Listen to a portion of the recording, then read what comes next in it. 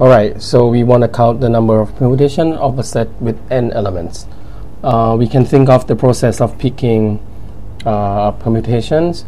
The first step we can, so since our set there are say a1, a2 up to an, so these are the elements of the set.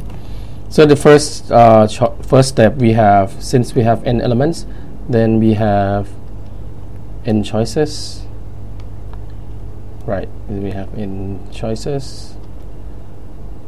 In the second step, no matter what we pick on the first element, there's no dependency. So in the second step, you have n minus 1, because suppose you pick one guy, so you have n minus 1 left.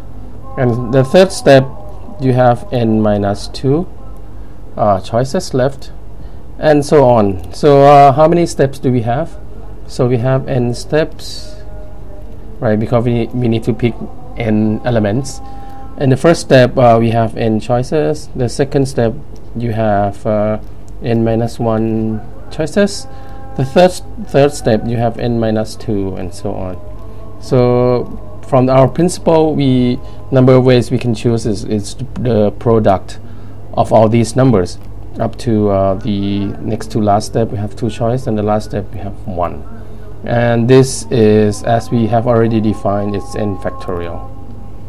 Okay, so if you have a set with 5 elements, say you have 1, 2, 3, 4, 5, the number of permutation of this set is 5 factorial, which is 4 times 3 times 2 times 1, 5 times, and this is 2060, right? 2060, and so this is 120, for example.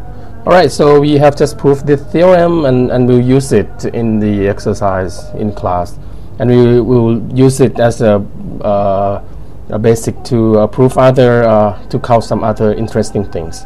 Alright, see you in the next clip, in the next lecture. Bye.